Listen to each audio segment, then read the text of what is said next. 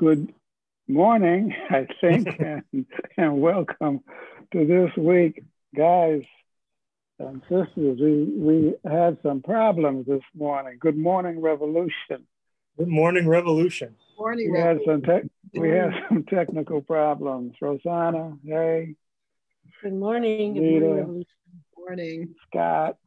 When are we going to read that poem by Langston Hughes? We got to read it. It's a wonderful. I keep saying that. Next week, I promise, if I don't forget, to read Langston's poem. I also like his Lenin Walks Around the World. You know, that's a wonderful poem too. It ends. I don't know that Lenin walks around the world. The sun sets like a scar. Between the darkness and the dawn, there rises a red star. That's the end of that poem. I must have read it when I was 11. Okay, but let's get started.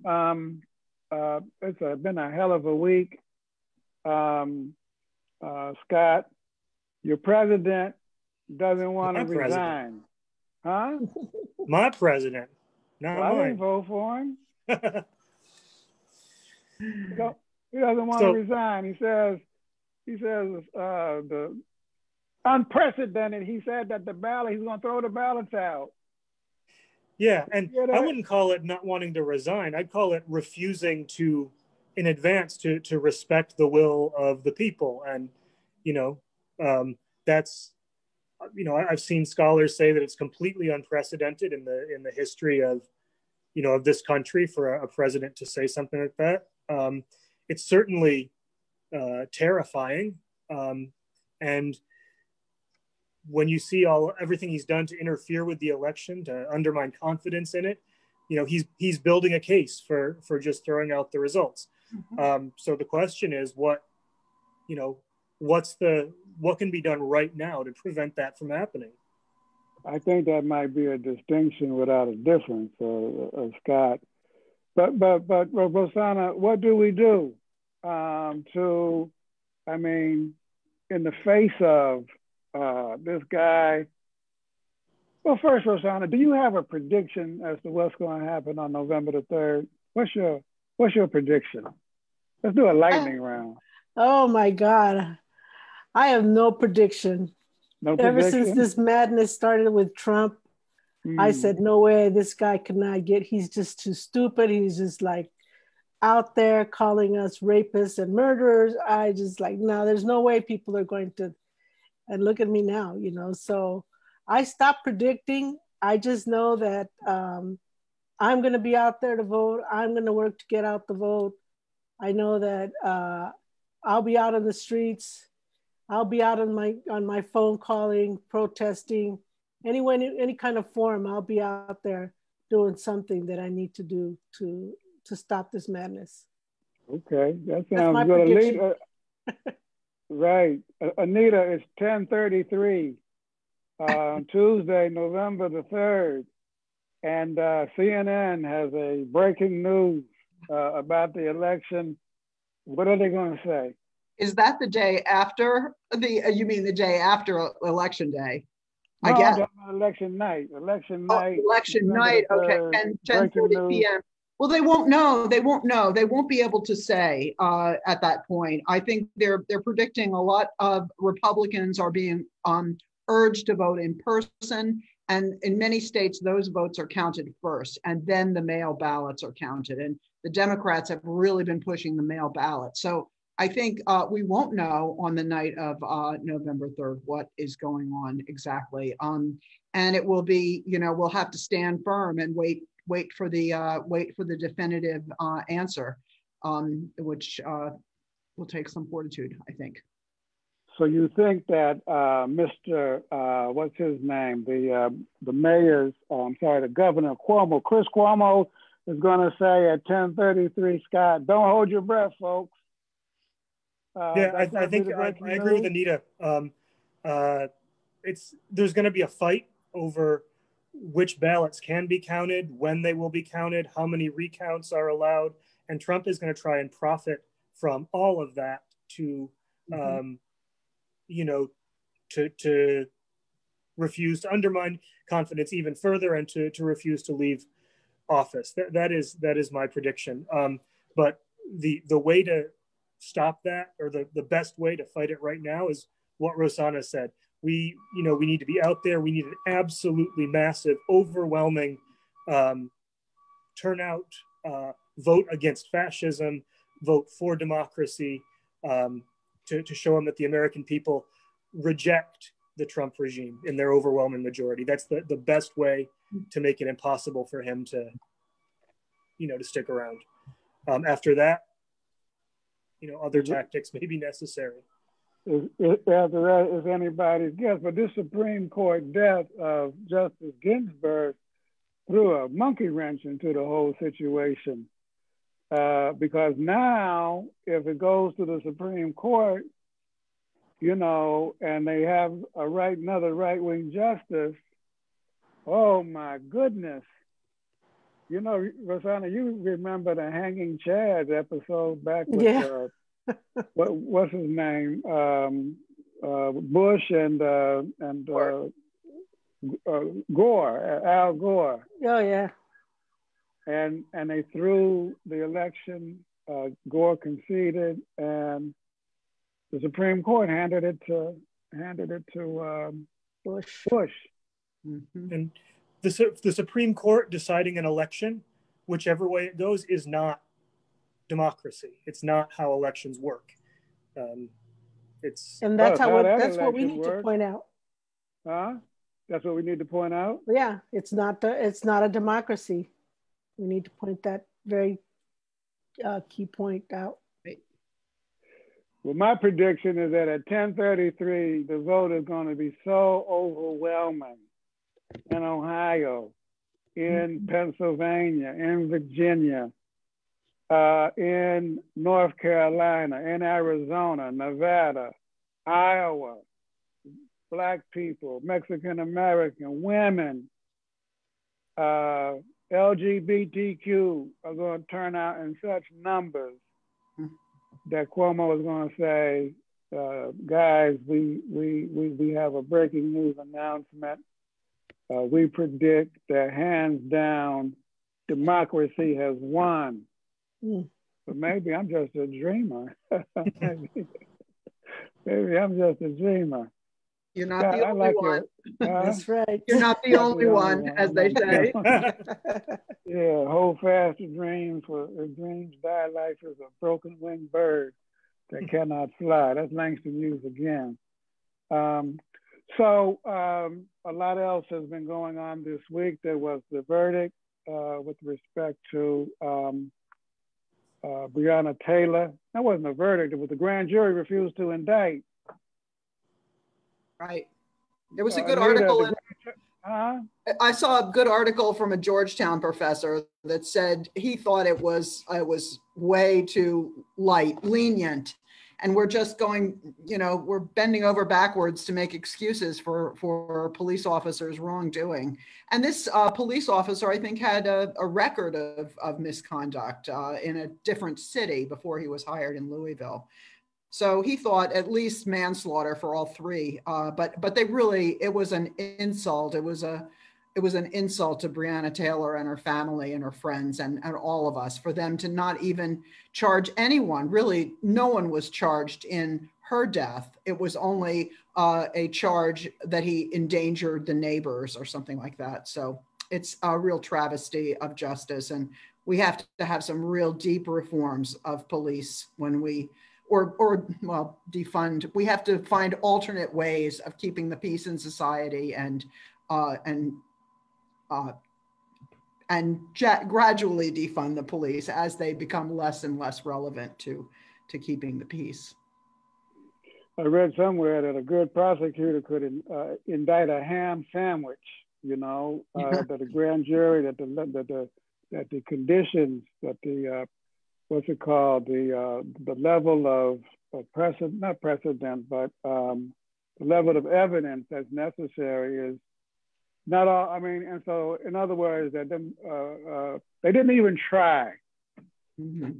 They didn't even try, and we were out protesting, yesterday and the day before. Some of our comrades marched from Brooklyn across the bridge. I wasn't there. We were at Union Square tabling, but there was a small demonstration at Union Square. The big one was in Brooklyn. And then yesterday there were 3 or 4 marches. And I think it's really, really important to continue to keep the pressure on, to continue to fight. I just hope that there's not some right-wing provocation, Scott. Well, they already shot one. I heard that a policeman got shot in Louisville the other night.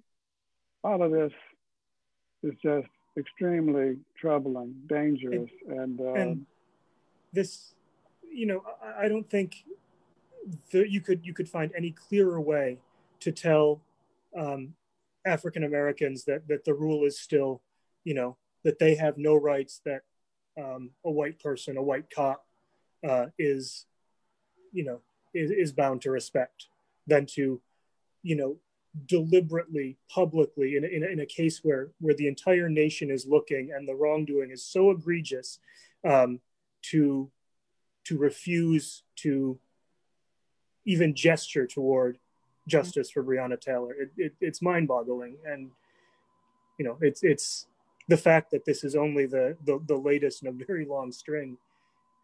Yeah, it needs to stop, and we need to. It's wrapped up in politics too, because the Attorney General of Kentucky is a rising star in the Republican Party. Spoke at the convention, and I think you know, that has played into this as well. It's just one thing after another, and then of course another thing in the news this week. Well, let me say, we need a radical reform of the police. We need to defund them, and it's not sensitivity training. That's not going to get it. You know what I mean? The whole thing needs to be reimagined. Community control. Community control. Rosanna, let the people elect a board, control hiring, control firing. Let the people run the show, because we know what goes on in our communities, right? I mean, so who knows that better than the people in you know, your neighborhood or your ward? You know, it's that kind of issue. You know, I'm the person that I carry actually in my heart all the time is Eula May Love. She was killed in 1979 by the police. She was trying to stop the gas, I think it was the gas man from shutting off her gas, and she had a knife, and they shot her 22 times. Mm. And it was the first time that I had really been aware of such horrible way to behave by the police. I mean, it was, you know, I would hear it maybe on sidelines, but just the horrific way that they killed this mother. And I constantly, and I think we need to question, why do you need to use guns when there are pepper spray, there is the, what is that called? That shock thing, what's it called? The taser. The taser. Why do you have to have guns? Another woman just got killed. The police officer shot at the dog and he killed her. Mm-hmm. I think we need to ask even just those fundamental questions about, why do you have to use a gun when you have other sources to maybe stabilize the situation or something. And my question when Miss Love got shot was, why 22 times? Right. Why? Well, that's just, we need to ask those questions in order to have other people ask the same question. Mm-hmm. Why so many times? Why use that method of stabilizing the situation? It's not necessary. In the case of Breonna Taylor, it was 30 shots that went into the police shot 30 times. 30 shots, and I think Amadou Diallo was 27 or something like that. You know, I remember. And in police training, on average, they spend, I think, 7 times as much time training in combat and weapons than they do on de-escalation, and that's also a problem. There are techniques for de-escalating that have been developed by, you know, social workers and psychologists, and that has to be part of this, you know, as well. Not that Breonna Taylor needed to be de-escalated. She was in her bed, you know, she was asleep. Exactly. By the way, racial justice was in the news in another way this week. I saw that Mr. Mayor Bloomberg decided that he's going to help pay off the fines of the prisoners who were disenfranchised in Florida. Mm-hmm. You know, felons couldn't vote. And then they said that, well, they got rid of that law. And then they said, well, if you want to vote, you got to pay your court fees. So it's like a modern day poll tax. Yeah. The Florida legislature is always doing that, it seems to me, voting against what the people want. And so now Bloomberg is going to pay.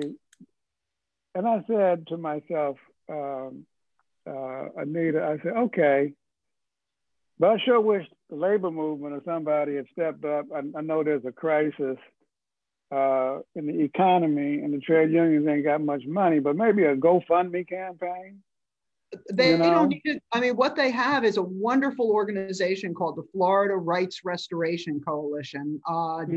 Desmond Meade, I think, is the head of that. There was a good article about it in the PW, but I'm familiar with it from Florida, and they're really excellent. They've been collecting money. Yeah, they raised $5 million for a year or so, you know, and also just working on getting individual county attorneys to forgive the fees that are owed. So they're really doing some wonderful work there. And I'm sure they're happy to have Mike Bloomberg's millions too, because they need it. But I think there are a lot more Florida voters this time than there were in 2018 and in 2016. So we hope it makes a difference. I think it will. I hope it makes a difference. And it's a broad front. You know, but I guess this adulation of billionaires is kind of drives me a little bad. The best use of his money. Huh? What'd you say, Rosanna? I said it's the best use of his money. Yeah, well, put it to good use. That's true. That's true. Instead of running them the way he was running when he was, of course, he got a lot of guilt on his, because he was the one that instituted that broken window policing, shaking down everybody. You know, you get patted down, thrown up against the wall. You know, up against the wall, MF. That's what they used to do. Mm-hmm.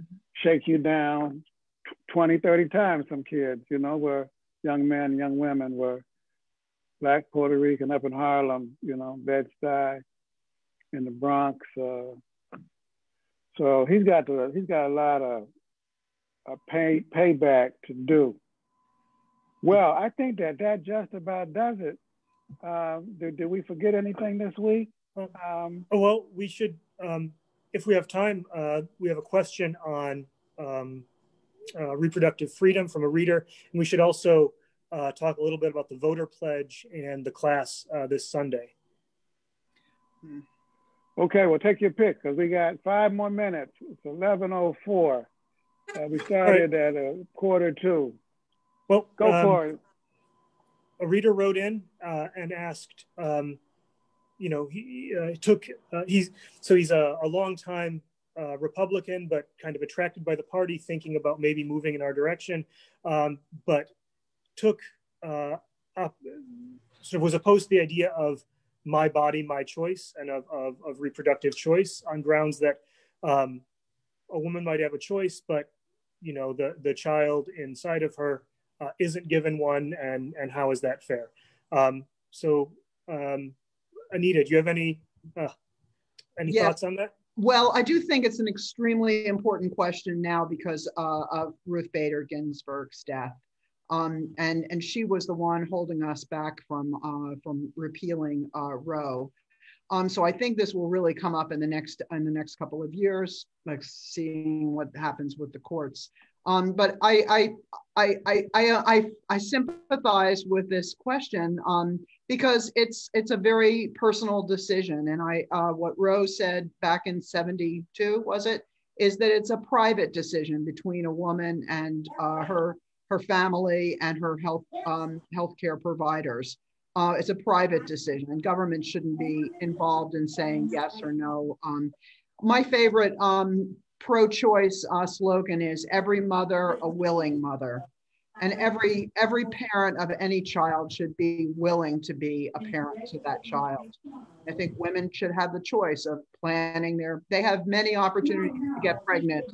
They should plan those carefully according to what they want to do. So nobody should be forced to carry a pregnancy to term that's unwanted. Thanks. Anything to add, Joe or Rosanna? I agree with Anita. I think it's a personal choice between a woman and her doctor. And there's a little bit of hypocrisy because the government gets involved on the right and all other kinds of issues with respect to women's bodies, and they don't hesitate. So they kind of use this as a wedge issue. Yeah. What about the sterilization that's happening in the detention centers? Mm. Hello. Yeah. Hello. This question of reproductive freedom is a very broad one.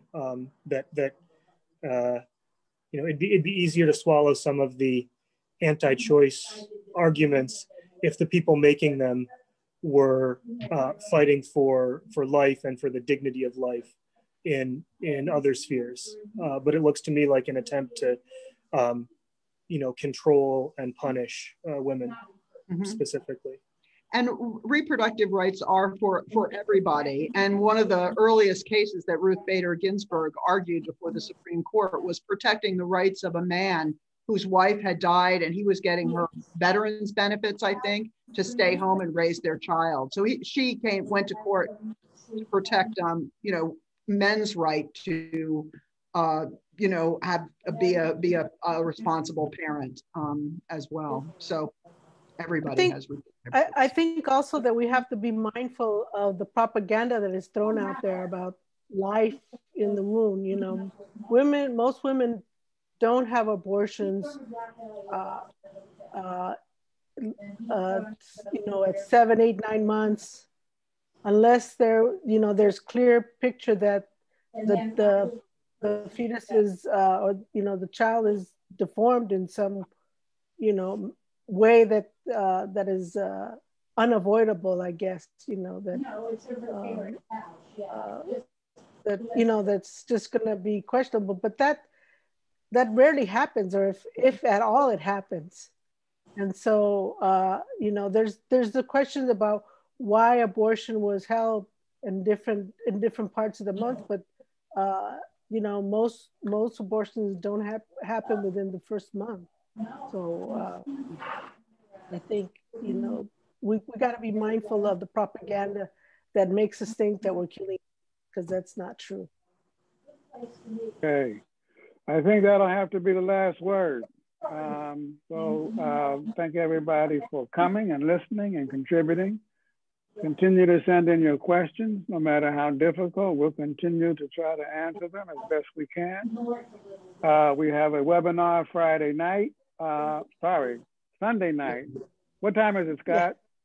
8 p.m. Eastern on Sunday. 8 p.m. Eastern. Look on our website. It's going to be on fascism. The presenter is Mark Brodin from Washington State. He's written extensively on the issue. And we also have a hashtag Vote Against Fascism campaign. Got a Facebook frame. You can grab it on our website, or you can go to Scott's page or my page or Anita's page or Rosanna's page and grab it. And if you're a good-looking person, like all of us are, take a picture and you can hold up a sign and have a little quote, you know, and share the good looks, you know, and the more of us that can do that, the better. So, same time, same station next week. Have a good weekend. Everyone. Bye, everybody. Later, comrades. Bye-bye. Dumb Trump, Anita. And